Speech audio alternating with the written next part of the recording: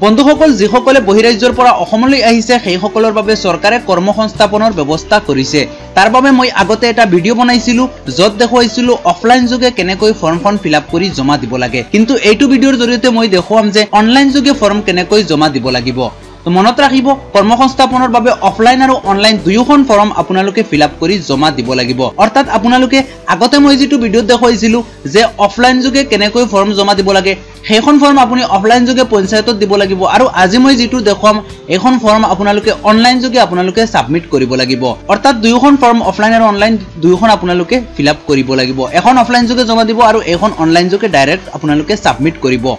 এইটো ভিডিওৰ জৰিয়তে মই আপোনালোকক দেখুৱাম যে অনলাইন যোগে ফৰ্ম কেনেকৈ ফিলআপ কৰিব লাগিব ভিডিওটো অলপো স্কিপ নকৰাকৈ মনোযোগেৰে চাই থাকিব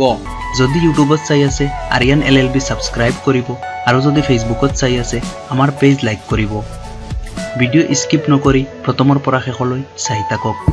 তো বন্ধুসকল এইটো ভিডিও ডেসক্ৰিপচনত প্ৰথমে মই এটা লিংক দি দিম যেটো লিংকত থাকিব যে অফলাইন যোগে ফৰ্মখন কেনেকৈ জমা দিব লাগিব মনত ৰাখিব যিসকল আপোনালোক বহিৰাজ্যৰ পৰা অসমত আহিছে আপোনালোকে অফলাইন ফৰ্মখন প্ৰথমে জমা দিব লাগিব ইয়াৰ পিছত আপোনালোকে অনলাইনখনো জমা দিব লাগিব তো মই মোৰ ভিডিওৰ ডেসক্ৰিপচনত এটা লিংক দি দিম যেটো লিংকত আপোনালোকে ক্লিক কৰি চাব পাৰিব যে অফলাইন ফৰ্ম যিখন আছে সেই অফলাইন ফৰ্মখন আপোনালোকে কেনেকৈ জমা দিব লাগিব কেনেকৈ ফিলআপ কৰিব লাগিব কি প্ৰসেস কৰিব লাগিব কত জমা দিব লাগিব সম্পূৰ্ণ তথ্য মই সেইটো ভিডিওত দি দিছো আপোনালোকে সেই ভিডিওটো এবাৰ চাই লব আৰু ইয়াৰ পিছত আপোনালোকে ইয়াত অনলাইন যোগে ফৰ্মখন ফিলআপ কৰিব লাগিব অনলাইন যোগে যেখন ফৰ্ম ফিলআপ কৰিব সেইখন আপোনালোকে কি কৰিব লাগিব এইটো ভিডিওৰ ডেসক্ৰিপচনত লিংক নাম্বাৰ 2 বুলি মই এটা দি দিম লিংক আপোনালোকে সেই লিংকটোত আপোনালোকে ক্লিক কৰিব লিংকটোত আপোনালোকে যেতিয়া ক্লিক কৰিব তেতিয়া আপোনালোকে এইটো ওয়েবসাইটলৈ আহিব চাওক এইটো ওয়েবসাইটত ইয়াত থাকিব লিখা সুদক্ষ আসাম আৰু ইয়াত লিখা থাকিব চাওক এ skill development programme launch by skill employment and এন্টাৰপ্ৰেনিয়ৰশিপ department Government of Assam for person who have returned from the other state in the age group 18 to 14 years due to COVID-19 pandemic. সাকিয়াত কোৱা হৈছে যে যেসকল বহিৰাজ্যৰ পৰা অসমত আহিছে আৰু যেসকলৰ বয়স 18 বছৰৰ পৰা 40 বছৰ বয়স লৈকে আছে 40 বছৰৰ ওপৰত যেসকলৰ বয়স হ'ব সেইসকলে আপোনালোকে এই অসমত যি কৰ্মসংস্থাপন ইয়াৰ বাবে আপোনালোকে সুবিধা নাপায় 40 বছৰ তলত হ'ব লাগিব আৰু ইয়াত কোৱা হৈছে কি Under the program 1 month free training will be given registered candidate যেসকলে ইয়াত ৰেজিষ্টাৰ কৰিব সেইসকলক কৰ্মসংস্থাপনৰ বাবে প্ৰথমে এবাৰ ট্ৰেনিং দিয়া হ'ব আৰু ট্ৰেনিং দিয়াৰ পিছত আপোনালোকক কামত লগাই দিয়া হ'ব তো ইয়াত লেখা আছে চাওক কি please enter your register mobile number মই আপোনালোকক এটা বস্তু প্ৰথমে দেখুৱাই আছো চাওক ইয়াত প্ৰথমে মই এটা মোবাইল নাম্বাৰ ইয়াত এন্টাৰ কৰিম যেটো হল যিসকল মানুহ অসমত আছে চাওক এই ফৰ্মখন চৰকাৰে বনাইছে যিসকল মানুহ বহিৰাজ্যৰ পৰা অসমত ৰিটাৰ্ণ হৈছে সেইসকলৰ বাবে তো ইয়াত অসমত যিসকল মানুহ অলৰেডি আগৰ পৰাই অসমত আছে আৰু এতিয়া সেইসকলে নতুন হিচাপে এই ফৰ্মখন ফিলআপ কৰিব বিচাৰিছে সেইসকলে ইয়াত কৰিব নোৱাৰে মই আপোনালোকক এটা এক্সাম্পল দেখুৱাই আছো চাওক ইয়াত মই এটা মোবাইল নাম্বাৰ আপোনালোকক এন্টাৰ কৰি দেখুৱাম চাওক মই এইটো মোবাইল নাম্বাৰ ইয়াত এন্টাৰ কৰিলো আৰু ইয়াত ভেৰিফাইড ক্লিক কৰিম চাওক ভেৰিফাইড ক্লিক কৰাৰ লগে ইয়াত কি আহিছে This phone number is not registered with us. Please try again with your registered mobile number. এইটো মোবাইল নম্বৰ আমাৰ লগত পঞ্জীয়ন হোৱা নাই অনুগ্ৰহ কৰি আপোনাৰ পঞ্জীয়নভুক্ত নম্বৰেৰে পুনৰ চেষ্টা কৰক তো ইয়াত কি কোৱা হৈছে এই নম্বৰটো চৰকাৰৰ ঘৰত ৰেজিষ্টাৰ নাই তো ৰেজিষ্টাৰ কিয় নাই কোৱা হৈছে চাওক আপোনালোক যেতিয়া অসমত প্ৰৱেশ কৰিছে যিসকল বহিৰাজ্যৰ পৰা অসমত আহিছে সেই লগে লগে আপোনালোকে কি কৰিছিলে আপোনালোকে ফোন কৰিছিলে চৰকাৰলৈ আপোনালোকে মিছ কল মাৰিছিলে ইয়াৰ পিছত আপোনালোকে ফৰ্ম ফিলআপ কৰিছিলে সেই ফৰ্ম ফিলআপ কৰোতে আপোনালোকে যেটো মোবাইল নাম্বাৰ দিছিলে সেই মোবাইল নাম্বাৰটো আপোনালোকৰ চৰকাৰৰ ঘৰত ৰেজিষ্টাৰ হৈ গল আৰু ইয়াৰ পিছত আপোনালোক যেতিয়া অসমলৈ আহিছে অসমলৈ অহাৰ লগে লগে আপোনালোকৰ নম্বৰটো আমাৰ ডিসি অফিচত দিয়া হৈছে যে এই মানুহজন অসমত ঘূৰি আহিছে আৰু ডিসি অফিচৰ পৰা এখন অসম চৰকাৰলৈ দিয়া হৈছে আৰু অসম চৰকাৰে এইটো ওয়েবসাইট মুকলি কৰিছে এতিয়া কি হল আপোনালোকে যিসকলে মোবাইল নাম্বাৰ ৰেজিষ্টাৰ নাই সেইসকলে এখন ফৰ্ম ফিলআপ কৰিব নোৱাৰে যিসকল বহিৰাজ্যৰ পৰা অসমলৈ সঁচাকে আহিছে আৰু মোবাইল নাম্বাৰ ৰেজিষ্টাৰ আছে সেইসকলে ফৰ্মখন ফিলআপ কৰিব পাৰিব তো মই ইয়াত চাব মই ৰেজিষ্টাৰ এটা মোবাইল নাম্বাৰ এন্টাৰ কৰি আপোনালোকক দেখুৱাই আছো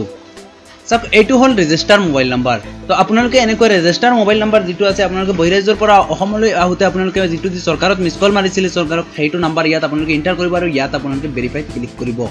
সব যেতিয়া আপোনালোকে ক্লিক কৰিব এনেকৈ এখন ফৰ্ম আপোনালোকৰ সন্মুখত আহিব ফৰ্মখন খোলা খাব আপোনালোকে কি কৰিব লাগিব এই ফৰ্মখন আপোনালোকে ফিলআপ কৰিব লাগিব প্ৰথমে ইয়াত আপুনি আপোনাৰ নামটো লিখিব লাগিব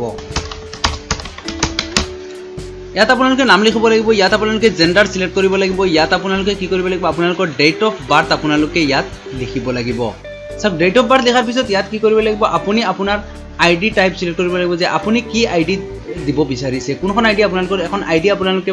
সিলেক্ট কৰিব লাগিব ইয়াত ভোটাৰ আইডি পান কাৰ্ড আধাৰ কাৰ্ড আপোনাৰ যি আছে আপুনি তাকে সিলেক্ট কৰিব যদি আপোনাৰ পান কাৰ্ড আছে ইয়াত পান কাৰ্ড সিলেক্ট কৰিব আধাৰ কাৰ্ড যিকোনো এখন ডকুমেণ্ট আপুনি সিলেক্ট কৰিব আৰু ইয়াৰ পিছত ইয়াত আহিল কি আইডি নাম্বাৰ আপুনি যদি ইয়াত পান কাৰ্ড সিলেক্ট কৰে আপোনালোকৰ পান কাৰ্ডৰ ওপৰত যেটো নাম্বাৰ আছে সেইটো আপোনালোকে ইয়াত এন্টাৰ কৰিব আৰু যদি আধাৰ কাৰ্ড সিলেক্ট কৰে যেটো আপোনাৰ ডকুমেণ্ট ইয়াত সিলেক্ট কৰিব এইটো নাম্বাৰটো ইয়াত আপোনালোকে লিখিব লাগিব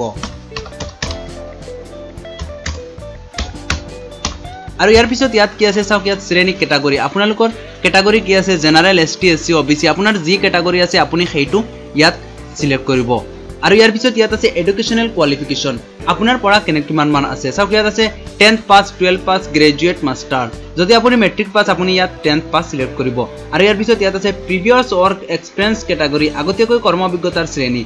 আপুনি আগতে কি কামত আছিল বিদেশত আপুনি কিবা ম্যানুফ্যাকচাৰিংত আছিল নে কিবা সাৰ্ভিস জব কৰি আছিল যদি সাৰ্ভিস কৰিছিল আপুনি সাৰ্ভিস সিলেক্ট কৰিব আৰু ইয়াৰ পিছত ইয়াত কি আছে ইয়াৰ অফ এক্সপেৰিয়েন্স অভিজ্ঞতা আপুনি কিমান বছৰ আগতে বিদেশত কাম কৰি আহিছে বা বহিৰাজ্যত আপুনি কিমান বছৰ কাম কৰিছে এইটো সিলেক্ট কৰিব আৰু ইয়াৰ পিছত ইয়াত আছে কাৰেন্ট এড্ৰেছ আপুনি এতিয়া আপোনাৰ ভিলেজখনৰ নাম কি আছে আপুনি ইয়াত ভিলেজ এনেকুৱা দি ভিলেজ আৰু ইয়াৰ পিছত ইয়াত আপুনি আপোনাৰ পিন কোডটো লিখি দিব ইয়াৰ পিছত ইয়াত কি আছে চাওক কাৰেন্ট ডিস্ট্ৰিক্ট বৰ্তমানে আপোনাৰ ডিস্ট্ৰিক্টখনৰ নাম কি আছে আপুনি আপোনাৰ ডিস্ট্ৰিক্টৰ নাম ইয়াত সিলেক্ট কৰিব আৰু ইয়াৰ পিছত কাৰেন্ট পুলিশ ষ্টেচন আপোনাৰ পুলিশ ষ্টেচনৰ নাম কি আছে আপুনি ইয়াত পুলিশ ষ্টেচন আপুনি সিলেক্ট কৰিব আৰু ইয়াৰ পিছত which state did you come from বাহিৰৰ কোনখন ৰাজ্যৰ পৰা আপুনি আহিছে আপুনি কত আছিল আগতে আপুনি যে বহিৰাজ্যৰ পৰা অসমত আহিছে আপুনি কোনখন ষ্টেটত আছিল আপুনি সেই ষ্টেটখনৰ নাম আপুনি সিলেক্ট কৰিব চাওক ইয়াত সকলো ষ্টেটৰ নাম দি আছে আৰু ইয়াৰ পিছত ডিস্ট্ৰিক্ট অফ ইয়ৰ প্ৰিভিয়াস ষ্টেট বাহিৰৰ ৰাজ্যত আপুনি থকা জিলাৰ নাম আপুনি কোনখন জিলাত আছিল চাওক মই ইয়াত সিলেক্ট কৰিছো কৰ্ণাটক লগে লগে ইয়াত আহি গৈছে বেংগালুৰু ৰুৰেল আপুনি ইয়াত যেতিয়া আপুনি ষ্টেট সিলেক্ট কৰিব লগে লগে বহিৰাজ্যৰ এই আপোনাৰ ষ্টেটখন জিলাৰ নাম আহিব ডিস্ট্ৰিক্টৰ নাম আহিব আপুনি সেই ডিস্ট্ৰিক্টখনৰ নাম ইয়াত সিলেক্ট কৰিব আৰু ইয়াৰ পিছত ইয়াত কি আহিল R U with an physical challenge আপুনি শ্ৰেণী কোনো শাৰীৰিকভাৱে অক্ষম দিব্যাংগ শ্ৰেণীৰ অন্তৰ্ভুক্ত হয় নেকি আপোনাৰ শৰীৰত কিবা বিকলাংগ এনেকুৱা ধৰণৰ কিবা প্ৰবলেম আছে নেকি সেইটোৰ কথা কৈছে আপুনি ইয়াত নো সিলেক্ট কৰি দিব আৰু ইয়াৰ পিছত ইয়াত কি আছে চাওক স্কিল ট্ৰেইনিং ৰিকোয়াৰ্ড দক্ষতা প্ৰশিক্ষণৰ প্ৰয়োজনীয়তা চইচ প্ৰথম বাছনি ইয়াত কি আহিল চাওক 6টা অপচন 3টা অপচন থাকিব 3টা অপচনত আপোনালোকে সকলোখিনি সিলেক্ট কৰিব লাগিব যে আপুনি এতিয়া কি কৰিব বিচাৰিছে অসমত আপুনি কি ট্ৰেইনিং ল'ব বিচাৰিছে আৰু কিহৰ বাবে আপুনি কৰ্ম কৰিব বিচাৰিছে কেনেকুৱা ধৰণৰ কাম আপুনি অসমত আহি কৰিব বিচাৰিছে জব কেনেকুৱা ধৰণে আপুনি সিলেক্ট কৰিব তাক ইয়াত আছে সিলেক্ট ইয়ৰ স্কুল ক্যাটাগৰী ইয়াত আপুনি যদিহে আপুনি চাওক ইয়াত আছে ফুড প্ৰসেসিং ৰাবাৰ এগ্ৰিকালচাৰ প্ৰথমে আপুনি ইয়াত 3টা সিলেক্ট কৰিব তাৰ পৰা যিকোনো এটা আপুনি পাব ইয়াত কি আছে ফুড প্ৰসেসিং মই ধৰিলক এইটো সিলেক্ট কৰিব ইয়াৰ পিছত কি আহিল select skill category job roll trade তাক ইয়াত ডায়েৰী ফ্ৰুইট আপুনি প্ৰসেসিং টেকনিশিয়ান আপুনি কি পাৰিব আপুনি সিলেক্ট কৰিব 2 নম্বৰত ইয়াত আছে চাওক দ্বিতীয় বাছনি আকৌ আছে ৰাবাৰ ফুড প্ৰসেসিং এগ্ৰিকালচাৰ যদি আপুনি এগ্ৰিকালচাৰ ইয়াত সিলেক্ট কৰে সিলেক্ট ইয়ৰ স্কিল ক্যাটাগৰী ৰুৰেল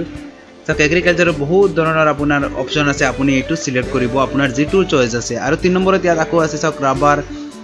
এপাৰেল আপুনি ইয়াত ধৰক ৰাবাৰ আছে আপুনি যদি ৰাবাৰ সিলেক্ট কৰে ইয়াত আকৌ আহিব চাওক tyre fitter sitting operator LaTeX trade এক্সট্ৰেকশন operator আপুনি কি কাম কৰিব জানে ইয়াত আপুনি এইটো সিলেক্ট কৰিব ইয়াৰ পিছত ইয়াত কি আছে চাওক আই হেয়াৰবি declare that the information submitted by me is correct and true two